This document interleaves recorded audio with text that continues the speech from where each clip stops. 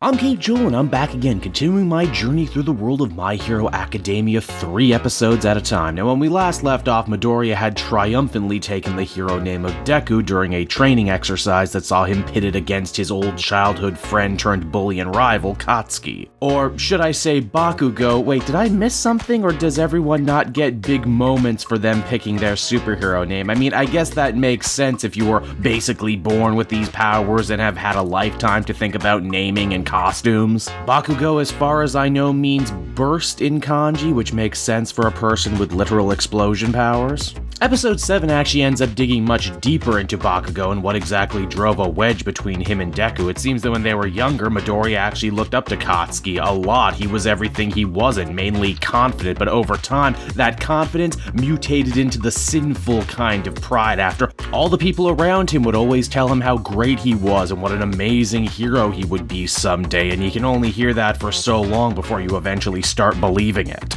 Eventually, he started taking a lot of joy in belittling poor, powerless Midoriya, yet despite all of that, Deku just kind of took it in good humor, while we even see a particular moment from their childhood wherein Katsuki suffered what could have been a very nasty fall, yet even with all the crap that he slung at him, Midoriya still rushed on in to try and help him out, which only made Katsuki angry at the idea that someone as weak as Midoriya could help someone as strong as him. It's that very same anger that drives Bakugo to try and beat Deku during their first trial to prove that he's still better even if his childhood friend is now packing a godlike quirk, so much to the point he seems to forget that this is a team-based contest which only gives Deku and his teammate Uraraka an edge. Deku thinks that if he can play cat and mouse with his old bully long enough, his teammate can actually grab the bomb and win. This leads to a rather interesting little standoff between Ide, which brings to mind all those questions about what power would ultimately win in the fight between flight and super speed. Now, even though Bakugo wants to beat the living hell out of Deku to prove his worth, All Might notes that he's not trying to kill him, he's just talking a big game. That's still not to say he couldn't kill everyone else on the training course by accident. After all, his quirk in this episode is described as sweating nitroglycerin,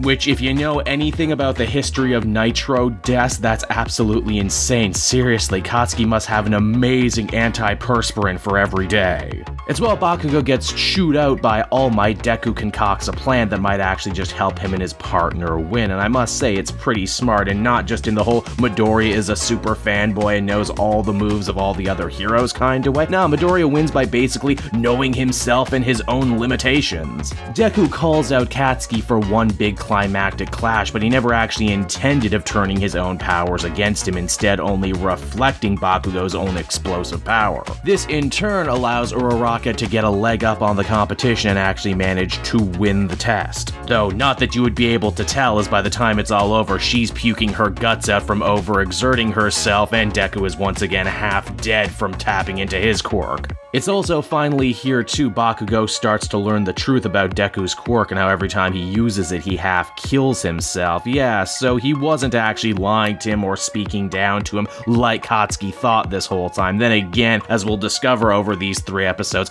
Katsuki's pretty good at compartmentalizing information he doesn't like. And wouldn't you know it, as the next episode begins, Bakugo falls further and further into despair as the other students begin to take the field for their version of the same test and showcase just how much more powerful and disciplined they are than him. It's also here too we discover in this episode not all the students got into the school the same way. Some came via special recommendation because they're just so damn powerful already before basic training. Like the super intelligent Momo, who was able to pretty much dissect everything that Katsuki did wrong in the last assignment by chasing his personal vendetta. Well, Ide, on the other hand, did better than anyone else in the test because, well, he actually buckled down and did his job. And of course, there's Todoroki, an incredibly powerful young hero whose quirk allows him to control both fire and ice simultaneously, easily allowing him and his teammate to steamroll the competition, even though his partner was a dude who could create body parts out of tentacles. Gross. Their rival team also included an invisible girl, way to go Japan, being able to fetishize a 15-year-old we can't actually see. Oh Japan, you so Japan. And another guy who looks exactly like Luke Skywalker. I thought it was weird that the train station in episode 1 was called Tatooine Station, but now I know that this is just gonna keep happening, right?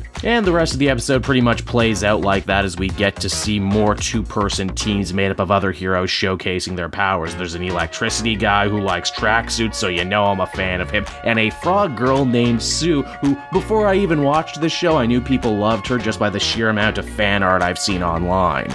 I should also probably mention two big ups for the soundtrack here. Wow, there are some real bangers. I dig it. I'm going to be adding these to my playlist soon, I'm sure of it. When class is over, we're once again reminded that All Might can only keep his hero form for a short amount of time, which makes teaching more stressful than it normally is. Also, it turns out there's actually a handful of people at UA who are aware of his situation, but even less people who are actually aware of the true nature of One for All. Midoriya will also have to recover from his own injuries this time around as to not overtax his stamina. Getting hurt sucks, but once again, Deku's naturally heroic aptitude has impressed his whole class, maybe even made him a couple friends along the way. As far as the whole high school drama part of the show goes, I like to see that we're already starting to see cliques begin to form in Class 1A, like the bird guy who's too cool for school and gets read the riot act by an overzealous Ide for daring to sit on his desk. Now when Midoriya hears that Katsuki has ran off, he decides to chase after him. I don't know how I thought this scene was gonna go, but it totally went the other way. It's less, hey, don't leave because I'm still kind to your friend, and more, hey, you can't leave until I beat you because that's the only way I'm gonna feel like a real hero. Deku even reveals more than he probably should have about how he got his quirk and its own connection to All Might. Though more on that one later.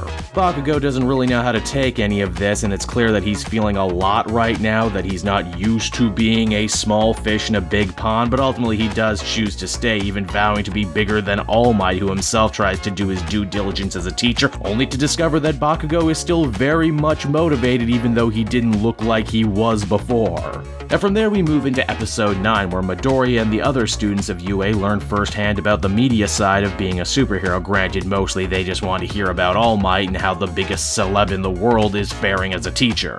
It's also here too in this episode we discover the school has quite an impressive defensive array to make sure no one without a pass can actually enter, though I'm sure nothing is ever as airtight as it seems, especially in stories like these. Now the next order of school business for Class 1A is picking an official class rep. Everyone wants the job because it means more eyes will be on you and the better chance that you'll get picked up by a superhero agency. Is this a uniquely Japanese thing? Because I know even though I've been out of school for a while now, my school certainly didn't do this kind of thing. Naturally, Ide wants the job for himself because he just exudes Japanese middle management type. But again, because he's such a stickler for rules and tradition and protocol, he decides that they should hold a class vote, which ends up backfiring as most people only voted for themselves. But hey, guess what? In a surprise twist, the main character, Midoriya of all people, ends up getting the job. Hey, go figure. Now that being said, the bulk of this episode really is about Ide. Turns out his family actually operates one of those superhero agencies we just heard about, and his brother is actually a rich and famous superhero in his own right, meaning Ide comes from money on top of everything else. Now when the media ends up storming the school gates, it leads to a massive panic. Students probably would have trampled each other to death were it not for the quick thinking of Ide, who manages to take charge and calm everyone else down, kinda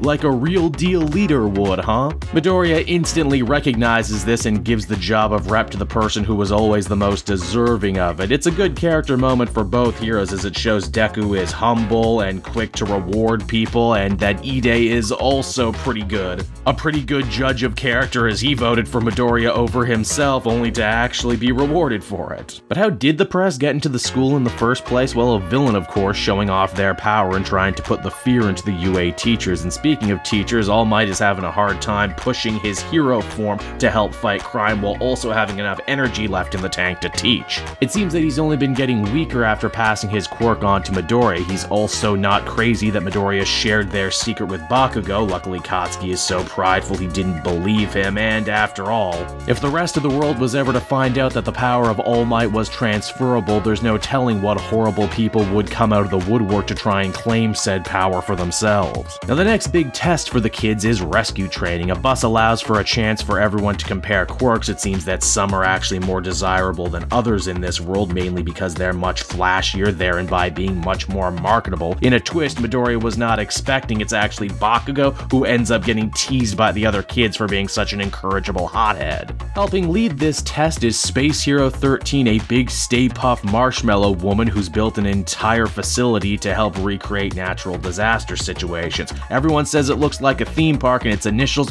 just so happen to be the very same as Universal Studios Japan. You know, I'm a bit of a theme park junkie myself, and I was not expecting this direct a reference. Before the test can even begin proper though, the hand-themed supervillain who we saw in the post-credit, yes, this show has post-credits, thank you for telling me everyone, and their minions decide to crash the meeting as the episode ends. And so there you have it, 3 more episodes of My Hero Academia, and once again I'm enjoying what I'm seeing here. In 9 episodes I appreciate all the high school drama stuff almost as much as the superhero stuff, and I hope that continues. It's 2 great flavors that work well together and always have. I'm also really enjoying the focus piece episodes, and I hope we get to see a lot more of that heading forward. And then of course you have the cherry on top of all of it, and that is the introduction of actual real-world supervillains. I do wonder, how do they work in this world, especially considering that superheroes basically seem to be the backbone of everything in this society. So, until next time everyone, this has been Cape Joel, thank you so much for watching, and I'll see you all in the next video. Bye-bye.